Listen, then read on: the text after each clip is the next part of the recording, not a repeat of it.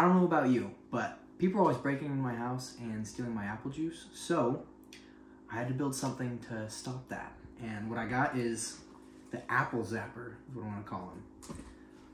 Okay, so I wanted to add a quick intermission. While I was getting ready to film the next part of the video, I, for the first time, grabbed both the ends of the taser part, and I forgot that it was plugged into my computer, and it activated, and it packs a punch. A lot more than I was expecting, so pretty cool feature. So our first feature we got is this little display on the back. Right now it says target not found because there's nothing in range, but I'll have my wife wave her hand in front of it. When it picks it up, try and get right in front. It'll say target acquired and begin moving. And then if you get even closer to it, it'll say engaging, but I'm not gonna demonstrate that just yet. Next up in front here, gotta be careful not to get in the way of it, but we have the ultrasonic sensor along with 2 infrared sensors on either side.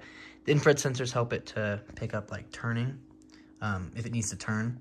Although they don't engage till it's pretty close to the target, so I think they're more of a finish them while they're on the ground type of feature than a pursuit feature.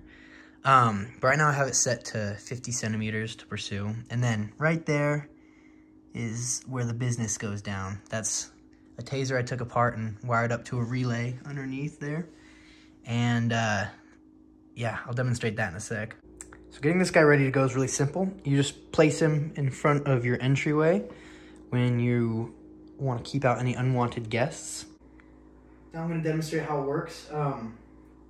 When an unwanted guest comes in and they step in front of it, they get a little bit of a surprise.